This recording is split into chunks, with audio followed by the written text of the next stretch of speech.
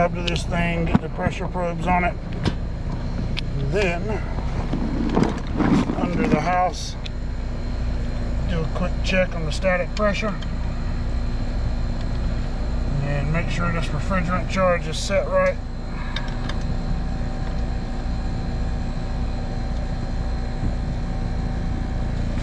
And make sure it's all wired right. Make sure the airflow is set up properly on it.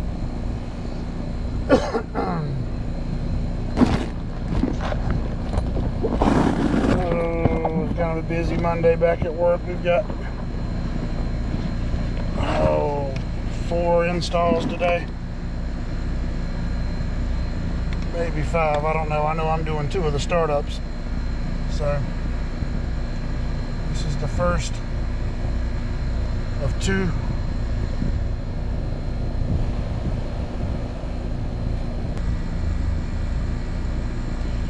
Let's see where we're at right now.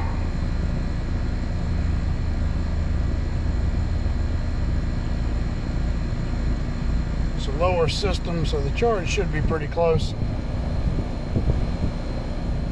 We can get the damn app to work. So we're running a 121 over 340 with a 13 roughly superheat and a 10-degree subcool.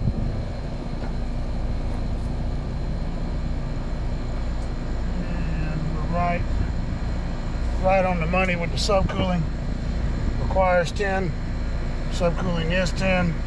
My guy here, since we've been on the install crew, we had this job pretty much installed and done by 2 o'clock. They're already gone, and I'm just coming behind to make sure all the wiring is right. Trane system, heat pump. There's a Honeywell T6 thermostat in there, so not the Trane. We install these outdoor switches for breaking the heat strips. We set that on right at about 40 degrees to break the heat strips in heat mode. And then I'm coming out on white, going back in on black to the air handler, to the heat strips. From the thermostat through this, back to the heat strips. Temperature drops below 40, this will close, make that circuit. And then the thermostat or the auxiliary heating will come on. We just had an issue when trying to tie in an outdoor sensor with some of those Trane thermostats, not reading accurate temperature, things like that. So we've been using on these models, we just use the outdoor temperature switch, and it works just fine. A little bit more reliable to me.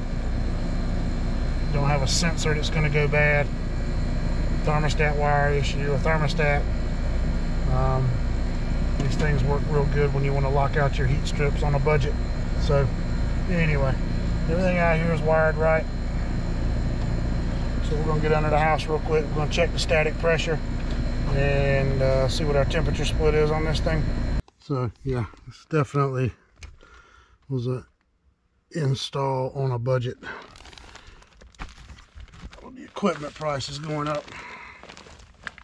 A lot of the homeowners are choosing, not a lot, but more than average or normal, choosing the less expensive options, which, I mean, you can't blame them. And let me go get my unibit real quick so I can pop a hole for static. All right.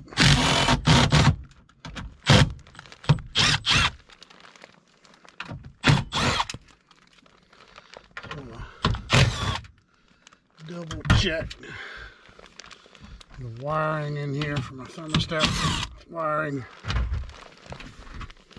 and I already know that works because that's how I shut the system down a couple minutes ago. Took that out, flipped it upside down, made sure it broke the circuit to the thermostat.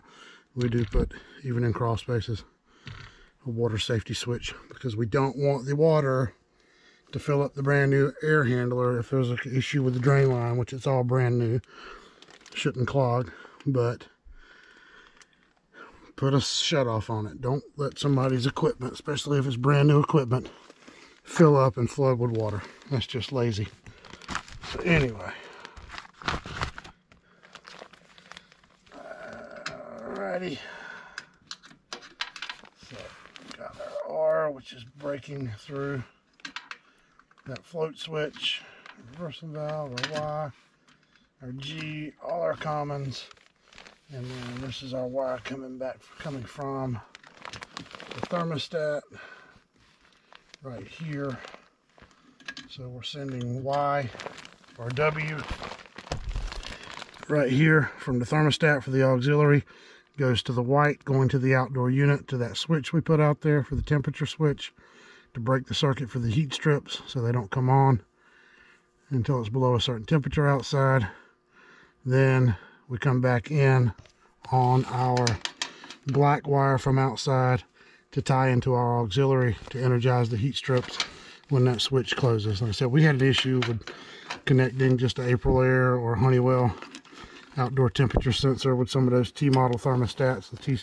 The 6220 is the one that allows you to go in and set up a outdoor sensor, and it was reading, the calibration was poor on it, so we decided to just start using on these lower models the outdoor temperature switch. So all our wiring is good. So right now I'm just waiting for the thermostat to come back on in a call for cooling.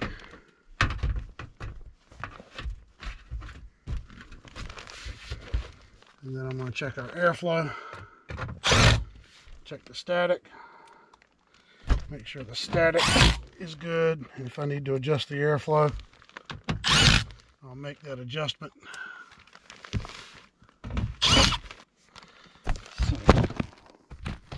So, sorry about that. So I'm going to make a hole over here.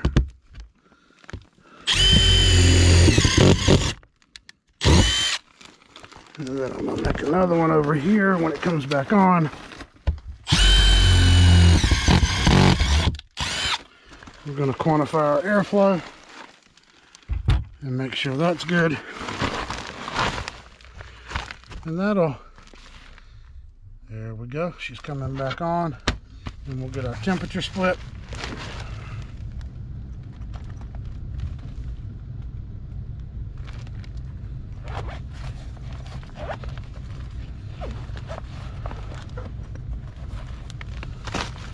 I think, as I've said before,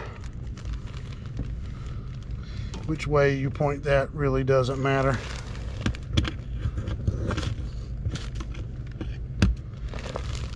I just make it a habit to have the arrow pointing one way or back the other, and just whichever one it is, I get the same static either way. So let's check our zero my manometer.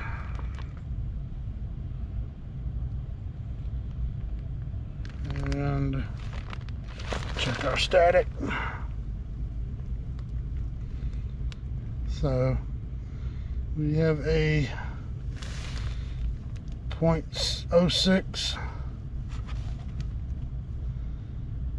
and 0.06, so it doesn't matter which way.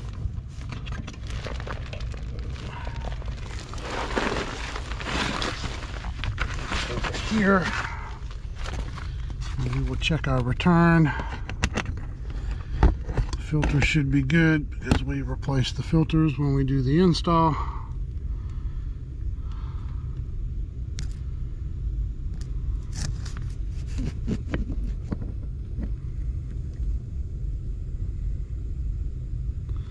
So we've got a 0.22 on our return. So we shouldn't have any static issues.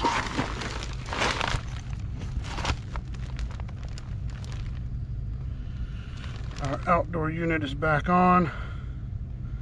So now that I know our static is good,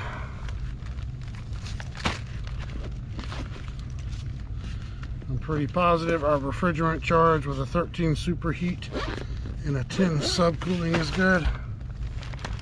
And we're going to get our temperature split And then while I'm waiting on that, I'm going to come over here and I'm going to get the book and go to our airflow performance chart there, and we are going to check our airflow. And this model number is a TEM AOB 31M, and the chart for that one is right here, and we are running basically about a 0.3 total static.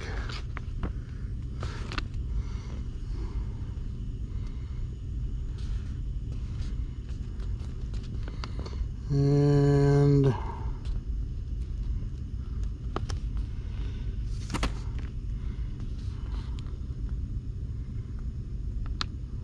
we are, for a 2.5 ton unit, I'm looking for 1,000 CFM. So at a 0.3 static, we're running right in that 983 range on, or yeah, 983 CFM on our high speed tap, which is where it was, which is perfectly fine. It doesn't have to be 1,000 CFM. Remember, we're in the south where it's nice and humid and damp and wet in the summer. 400 CFM on the variable speed communicating systems, yes, because it needs 400 CFM the way it's set up to calculate the modulation with the blower and the outdoor unit speed. And one of these, you're looking probably in this area around 370 CFM per ton on average, because you want to do a little bit slower air to get a little bit better moisture removal and moisture management out of the system. So this thing being a 2.5 ton unit, and we're running at 980 CFMs. So with that said, this one running about 980 CFM as a 2.5 ton system is right where you want to be. We want to do better moisture management in this house.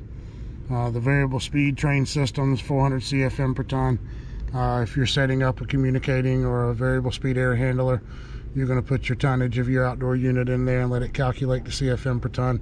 You can set it at 400. If it's communicating, it needs to be 400, the variable speed, because it modulates that blower properly with the compressor speed. But on any other matchup, I typically will set my CFMs around 370 in this region, because you want to have a little bit better moisture management and humidity control with the interior of the house. So you're going to slow that. If you're out in Arizona, out west somewhere, yeah, you're going to run 400 CFM per ton because you're cooling. You're not, it's dry out there. Here, it's humid, it's damp, it's hot. And when you add that humidity, it just makes that temperature that much less comfortable. So you want to do a better job with moisture management inside the house. So we're not going to run 400 CFM per ton. We're going to run about 370 CFM per ton. Slow that airspeed through that coil just a little bit. Do a little bit more moisture removal. It's kind of how we do that. So with that said, we are going to be in business with this one. So everything's wired up right. I'm going to plug up my holes real quick that I just put on the plenum.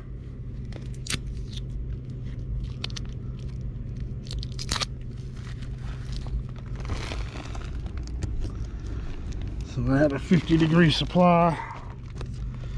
Indoor temperature is 72, so that's going to give me roughly about a 21 degrees split or so. I know it's probably a degree, a little bit, just a tad cooler on that return side. But our static's good, our temperature split is good. She's draining water. Our superheat and subcooling are dialed in. Our refrigerant charge is good. The low voltage is wired up correctly for the heat strips and for all the other operations. The thermostat is set up, and this system is done. And I'm gonna go do another startup. Thanks for watching, guys.